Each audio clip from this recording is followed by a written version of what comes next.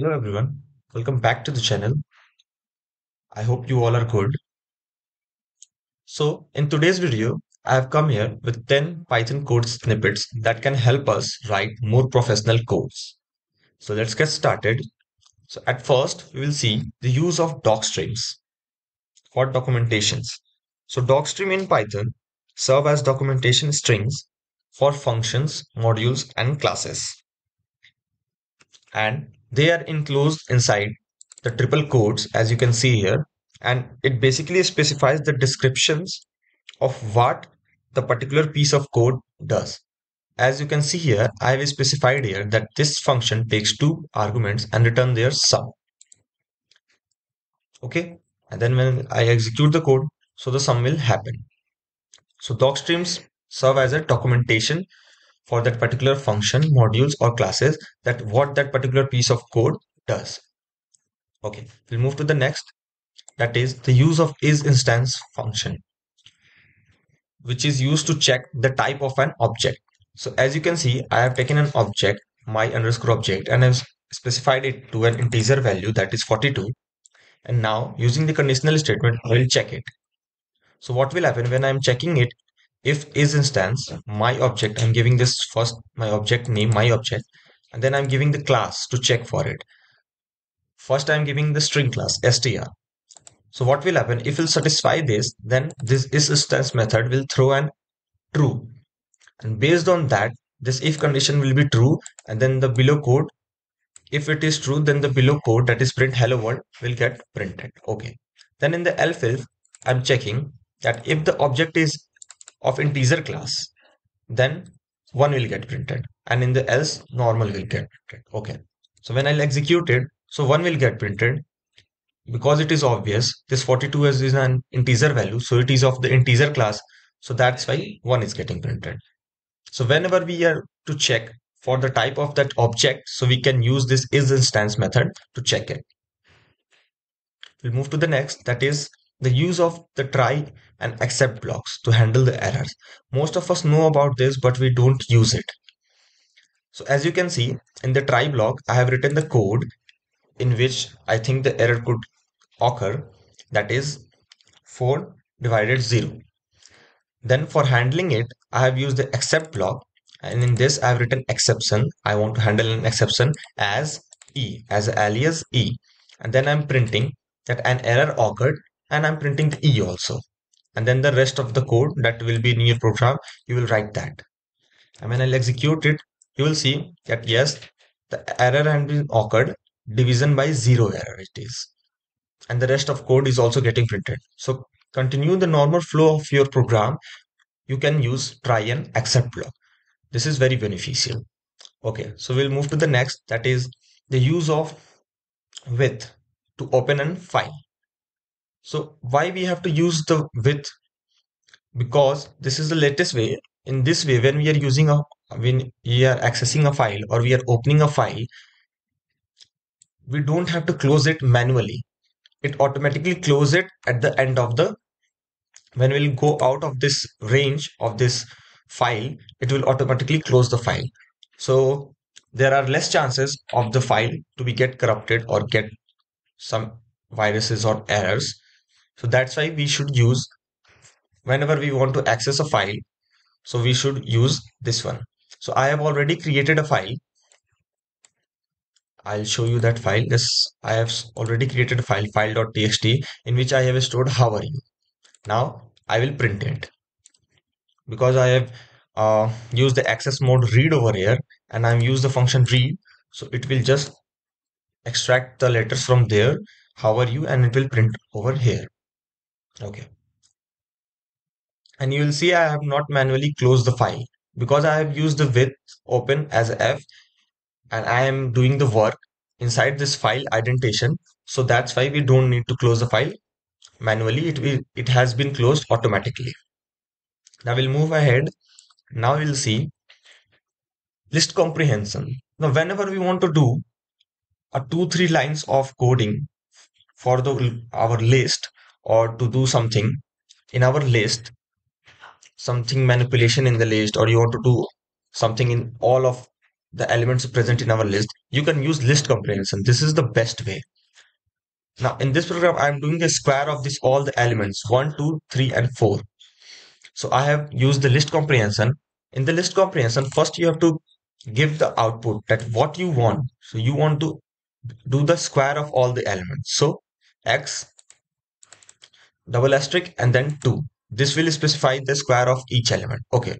Now we have to apply to all the elements. That's why we are using the loop for x in my list. And then we have given the condition that if x will be greater than 0, then only the square will happen.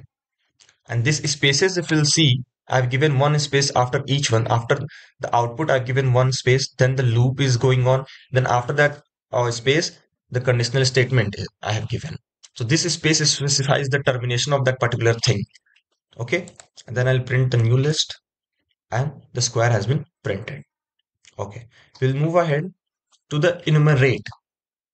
Now, the enumerate method helps us to loop by the use of the indexes also. Means whenever you want to loop using the index and the value, then you will use the enumerate method. It enumerates means it enumerates over the index and the value both together. So I have a list, my list over here. So I'm using that list only. So what I'm using for I, comma, value in enumerate, and in the enumerate I've given my iterator, that is my underscore list, and then I'm printing I and the value.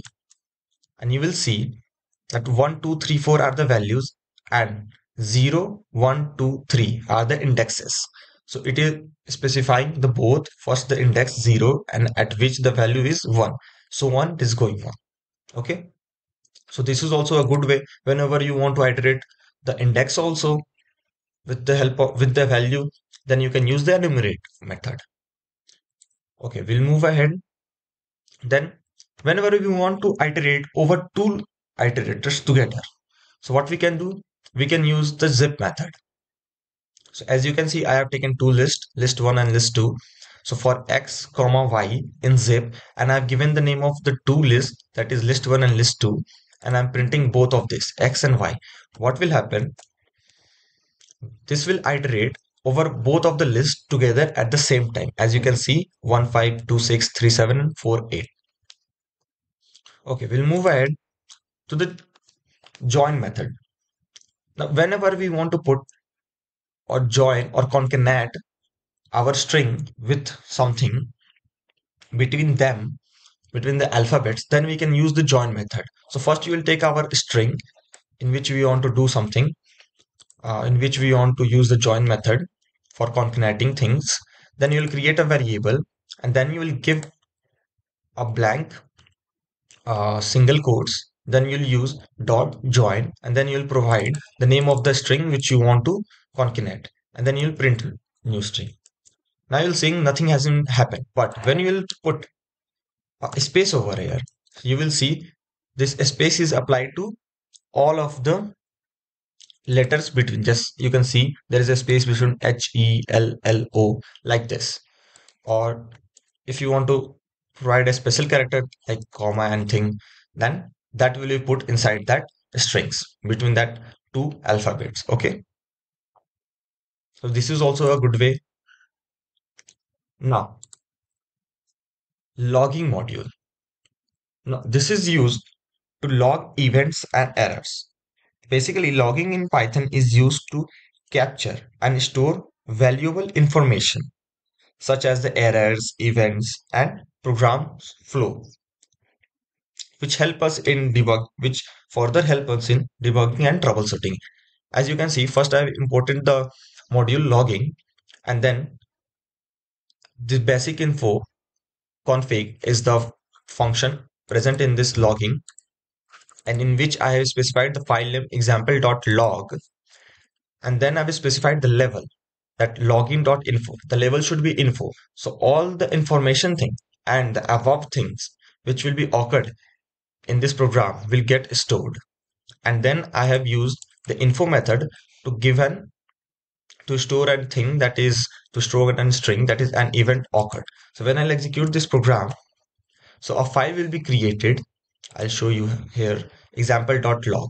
in the same directory where you have kept your file. And you will see that info root and event occurred has been stored here. Okay, so this is also very useful for the debugging and troubleshooting, as all the information related, if an event has occurred or an error has been occurred, then they will be get stored in that file if you have specified the file name. Okay, then we'll move to the last, that is use the asset statements to check for expected behavior, that error will come or not. So here you can see I have specified a method over here, that is divide, and I have taken two parameters a and b. Now using the assert statement, I am checking that b not equal to 0, and if this will be false, means b will be 0, then this cannot divide by 0 will get printed, and then we are returning a divided b, and I have given 2, 20 and 4. So first, when this is not satisfying, then nothing will get printed. But when I'll change the parameter argument over here from 4 to 0, because b is at the last, so I will specify 0 at last. So now we'll see an assertion error is coming, that is cannot divide by 0. So in this way we can know that okay, the error is here only. So for checking for the expected errors, for the expected behaviors that you are thinking that okay, in this line an error could come, so you can use the assert statements. So that's it for today. Thanks for watching the video. We'll see you in the next video.